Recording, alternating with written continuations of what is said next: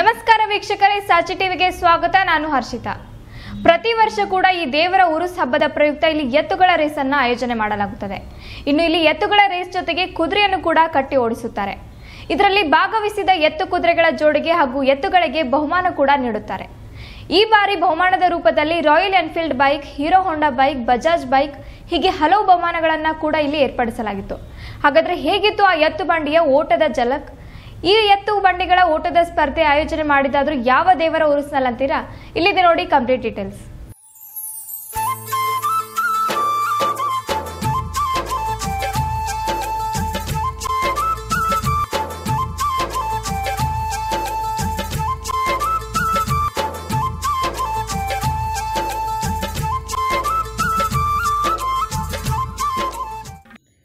ಒಂದೆಡೆ ಭರ್ಜರಿಯಾಗಿ ಓಡುತ್ತಿರುವ ಎತ್ತು ಬಂಡಿಗಳ ದೃಶ್ಯ, ಇನ್ನೊಂದೆಡೆ ಎತ್ತು ಬಂಡಿಗಳ ಓಟಕ್ಕೆ ಹುರಿದುಂಬಿಸುತ್ತಿರುವ ಜನರ ದೃಶ್ಯ. ಈ ಎಲ್ಲ ದೃಶ್ಯಗಳು ಕಂಡುಬಂದಿದ್ದು ವಿಜಯಪುರ ಜಿಲ್ಲೆಯಲ್ಲಿ. ಹೌದು, ವಿಜಯಪುರ ನಗರದ ಖಾಜಾ ಅಮೀನ್ ದರ್ಗಾ ಉರುಸಿನ ಪ್ರಯುಕ್ತ ಇಂದು ಪ್ರತಿ ವರ್ಷದಂತೆ ಈ ಬಾರಿ ಕೂಡ ಓಟದ ಸ್ಪರ್ಧೆಯನ್ನ ಆಯೋಜನೆ ಮಾಡಲಾಗಿತ್ತು. ಈ ಓಟದ ಸ್ಪರ್ಧೆಯಲ್ಲಿ ಭಾಗವಹಿಸಲು ರಾಜ್ಯ ಹಾಗೂ ಹೊರ ರಾಜ್ಯದಿಂದ ಕೂಡ ಹಲವು ಜೋಡಿ ಎತ್ತುಗಳು ಆಗಮಿಸಿ ಭಾಗವಹಿಸಿದವು. ಇನ್ನು ಈ ಓಟದ ಸ್ಪರ್ಧೆಯಲ್ಲಿ ಭಾಗವಹಿಸಿ ಜಯಶಾಲಿಯಾದ ಎತ್ತುಗಳ ಜೋಡಿಗಳಿಗೆ ಪ್ರಥಮ, ದ್ವಿತೀಯ ಹಾಗೂ ತೃತೀಯ ಬಹುಮಾನದ ರೂಪದಲ್ಲಿ ಬಹುಮಾನಗಳನ್ನು ನೀಡಲಾಯಿತು. ಇದು ನಮ್ಮದು ಖಾಜಾ ಉರ್ಸ್ ಜಾತ್ರೆ. ಇದು ಪ್ರತಿ ವರ್ಷ ನಾವು ದೇವರ ಆಸ್ತಿ ಇದು ಸಂಬಂಧ ನಾವು ಏನು ಮಾಡ್ತೀವಿ, ರೇಸ್ ಮಾಡ್ತೀವಿ. ರೇಸ್ ಮಾಡೋಕೆ ಪ್ರತಿ ಅಂದ್ರೆ ಇದು ಇಲ್ಲ ಅಂದ್ರೆ 10 ವರ್ಷ ಐತಿರೋದು ನಾವು ರೇಸ್ ಮಾಡಾಕಿದ್ದು. ಇದು ಒಂದೇ ಅಲ್ರಿ, ಕರ್ನಾಟಕ, ಮಹಾರಾಷ್ಟ್ರ ಎಲ್ಲ ಮಂದಿ ಕೂಡಿ ನಾವು ಮಾಡ್ತೀವಿ. ಎಲ್ಲ ಗಾಡಿ ಓಡಿ ಪರ್ಮಿಷನ್ ಐತಿ. ಇಲ್ಲೆಲ್ಲ ಗಾಡಿ ಬರ್ತಾವೆ, ಕುದುರೆ, ಎತ್ತ ಮತ್ತು 2 ಜೋಡಿ ಎತ್ತುಗಳು, ಇಂಥ 2 ಜೋಡಿ ಎತ್ತುಗಳು. ಇದರೊಳಗೆ ಫಸ್ಟ್ ಪ್ರೈಸ್ ಬಂದವ್ರಿಗೆ ಜೋಡಿ ಎತ್ತುಗಳಿಗೆ ಒಂದು 2 ಬ್ಲೋಡ್ ಕೊಡ್ತೀವಿ. ಮತ್ತು ಮತ್ತೊಂದು ರೇಸಿಗೆ ಅದ್ರಾಗ ಒಂದು ಬಗಟ್ಟಿಗೆ 1 ಬ್ಲೋಡ್ ಕೊಡ್ತೀವಿ. ಅಂತ ಈ ಸೇಮ್ 4 ಪ್ರೈಸ್ ಅದಾವೆ ಎಲ್ಲರಿಗೆ. हम सांगली जिला खानापुर तालुका से हिवरे गांव से हम आया था.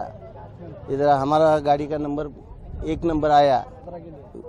विजापुर का यात्रा मेला में जो स्पर्धा हुआ, उस स्पर्धे में हमारा गाड़ी का नंबर 1 आया. ಪ್ರಥಮ ಬಹುಮಾನ ಪಡೆದ ಎತ್ತುಗಳ ಜೋಡಿಗಳಿಗೆ ರಾಯಲ್ ಎನ್ಫೀಲ್ಡ್ ಬೈಕ್, ದ್ವಿತೀಯ ಬಹುಮಾನ ಪಡೆದ ಎತ್ತುಗಳ ಜೋಡಿಗೆ ಹೀರೋ ಹೋಂಡಾ ಬೈಕ್ ಹಾಗೂ ತೃತೀಯ ಬಹುಮಾನ ಪಡೆದ ಎತ್ತುಗಳ ಜೋಡಿಗೆ ಬಜಾಜ್ ಬೈಕ್ ಅನ್ನ ಕೂಡ ನೀಡಲಾಯಿತು. ಇನ್ನು ಇಂದು ನಡೆದ ಸ್ಪರ್ಧೆಯಲ್ಲಿ ಎತ್ತಿನ ಹಾಗೂ ಕುದುರೆ ಜೋಡಿಯ ಓಟದ ಸ್ಪರ್ಧೆ ಎಲ್ಲರ ಕುತೂಹಲ ಗಿಟ್ಟಿಸಿತ್ತು.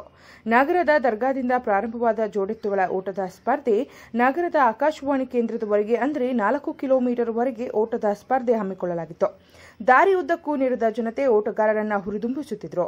ಇನ್ನು ಯಾವುದೇ ರೀತಿಯಲ್ಲಿ ಅಹಿತಕರ ಘಟನೆಗಳು ಸಂಭವಿಸಬಾರದು ಎಂಬ ಹಿನ್ನೆಲೆಯಲ್ಲಿ ಬಿಗಿ ಪೊಲೀಸ್ ಬಂದೋಬಸ್ತ್ ವ್ಯವಸ್ಥೆಯನ್ನ ಕೂಡ ದಾರಿಯುದ್ದಕ್ಕೂ ಮಾಡಲಾಗಿತ್ತು.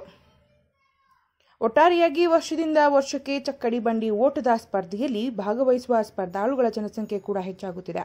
ಇನ್ನು ಭೀಕರ ಬರಗಾಲದ ಮಧ್ಯೆ ಕೂಡ ಚಕ್ಕಡಿ ಬಂಡಿ ಸ್ಪರ್ಧೆಯಲ್ಲಿ ರೈತರು ಪಾಲ್ಗೊಂಡಿದ್ದು ಹೆಮ್ಮೆಯ ಸಂಗತಿಯೇ ಸರಿ.